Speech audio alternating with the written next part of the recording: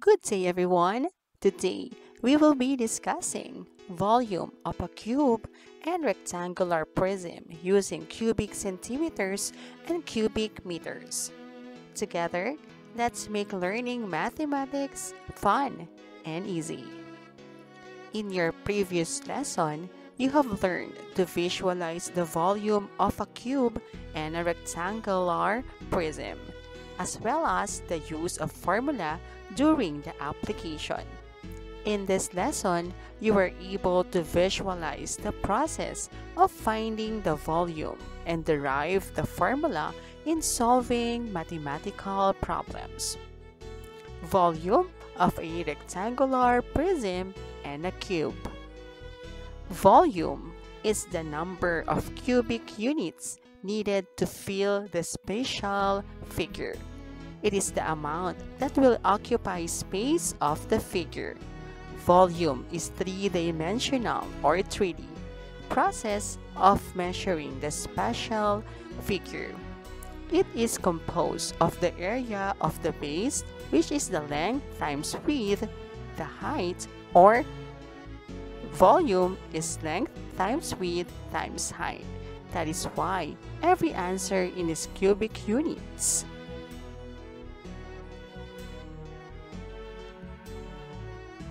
A cube is an example of a spatial figure that has three dimensions. Since all the faces of the cube are perfect squares, the length, the width, and the height are equal. The sides of the square are also called edges of the cube, and S is the symbol used. Thus, the formula to find the volume of the cube is S multiplied by S times S, or cubic centimeter. Side is equal to 3 cm.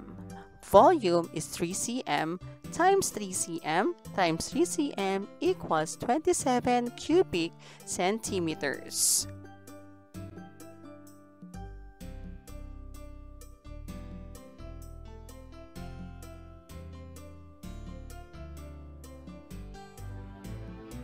We know that for a rectangular prism, the base is always a rectangle.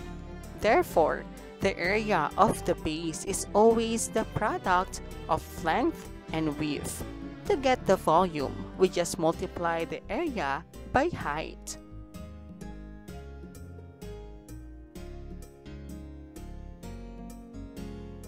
Volume is length times width times height. 5 cm times 3 cm times 4 cm equals 60 cubic centimeters.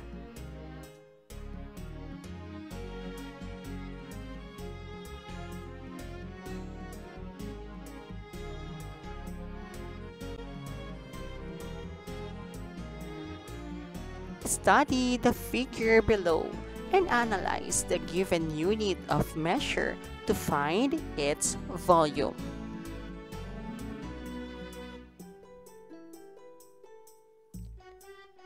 Volume is equals to length times width times height. 5 cm times 3 cm times 2 cm is equals to 30 cubic centimeters.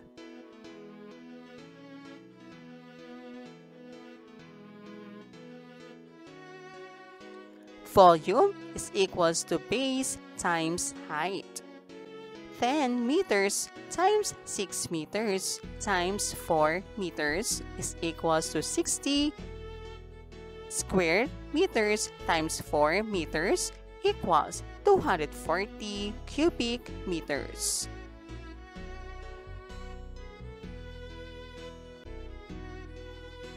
Volume is equals to length times width times height. 3 cm times 3 cm times 3 cm is equals to 27 cubic centimeters.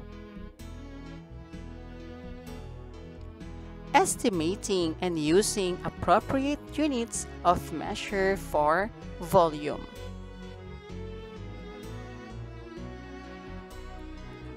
The unit of measurement you will use depends on the size of the object you will measure.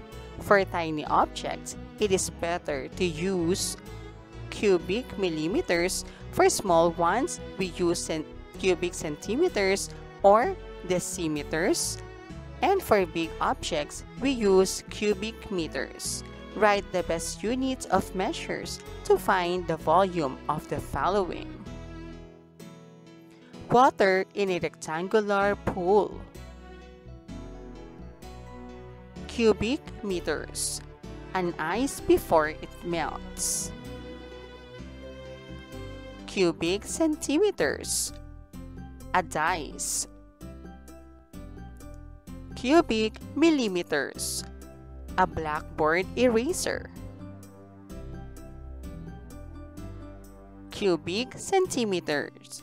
Oil in a rectangular box. Cubic decimeter. Let's do this.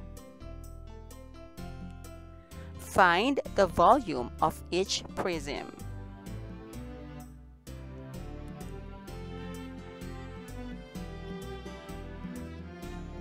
Four meters times 2.5 meters times 3.5 meters equals 35 cubic meters.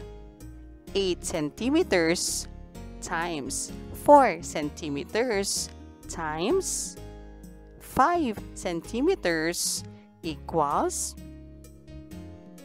160 cubic centimeters.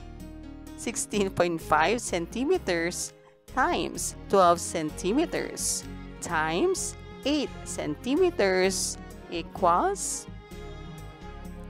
1,584 cubic centimeters. 7 meters times 2 meters times 4 meters equals 56 cubic meters.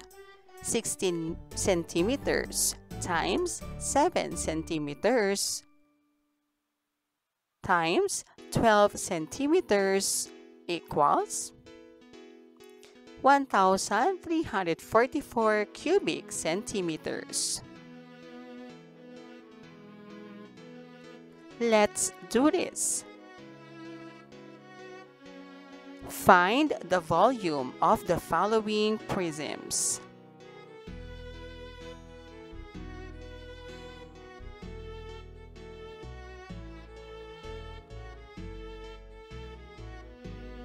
Volume is equal to side times side times side equals 10 meters times 10 meters times 10 meters equals 1,000 cubic meters.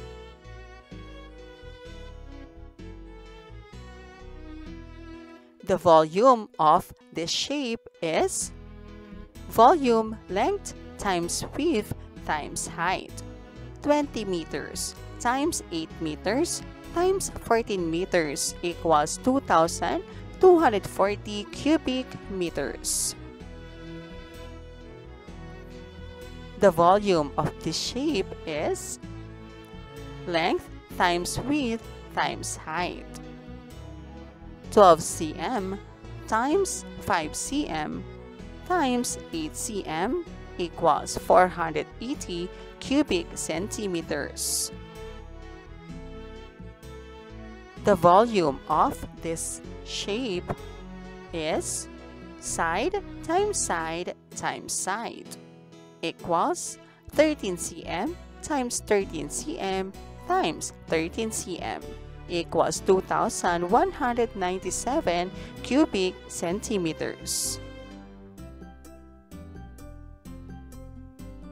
The volume of this object is length times width times height. 8 meters times 4 meters times 3 meters equals 96 cubic meters. Let's do this. Write the best unit of measure to find the volume of the following. Choose your answer from the box below.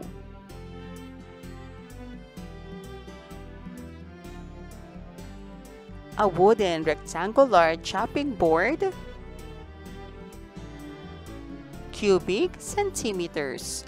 A container van, cubic meters. A room air conditioner, cubic decimeter. A brick of butter, cubic centimeters. A thick book, cubic decimeter. A hollow block filled with cement, cubic decimeters. A soap box, cubic millimeters. A matchbox, cubic millimeters. Wall cabinet, cubic meters. A lunch box, cubic centimeters. Let's do this. Apply the appropriate formula to find each volume.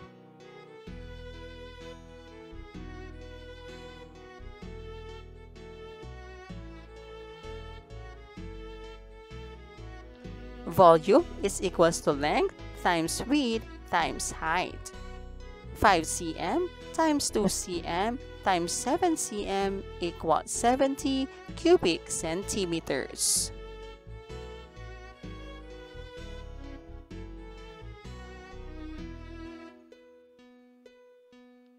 Volume is side times side times side equals 10 cm times 10 cm times 10 cm. Volume is equals to 1000 cubic centimeters.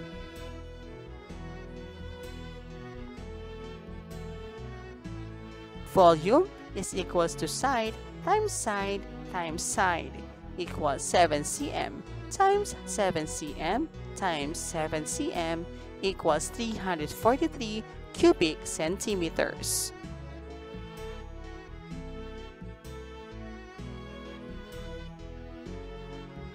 Volume is equals to length times width times height.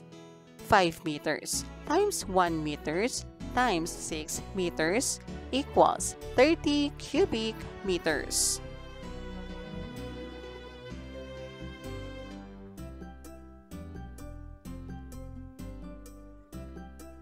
Length times width times height equals 6 meters times 4 meters times 2 meters equals 48 cubic meters. Let's do this. Find 3 objects in your house that are rectangular prisms or cubes. Measure their length, width, and height using the most appropriate unit, then compute for their volume. Write your solutions in your notebook together with the drawing of the objects.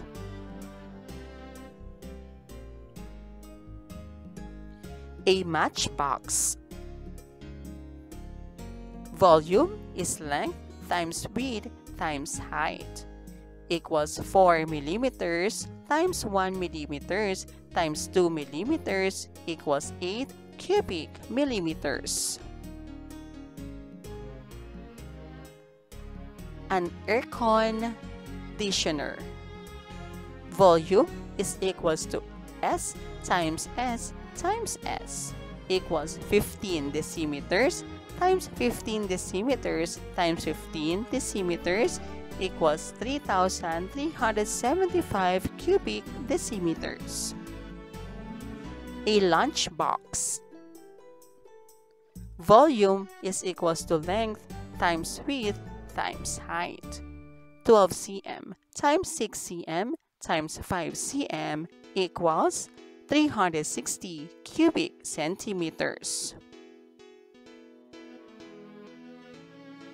Let's do this.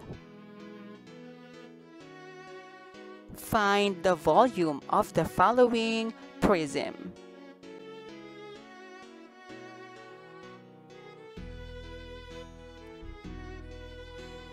The volume of this prism is length times width times height equals 9 cm times 3 cm times 5 cm equals 135 cubic centimeters. The volume of this prism is length times width times height equals 15 cm times 2 cm times 2 cm equals 60 cubic centimeters. The volume of this prism is side times side times side equals 10.5 cm times 10.5 cm times 10.5 cm equals 1157.62 cubic centimeters. The volume of this prism is side times side times side equals 15 cm times 15 cm times 15 cm equals 3,375 cubic centimeters. The volume of this prism is length times width times height 11 cm times 8 cm times 31 cm is equals to 2,728 cubic centimeters. Thank you for watching. Till our next mathematics lesson. Goodbye.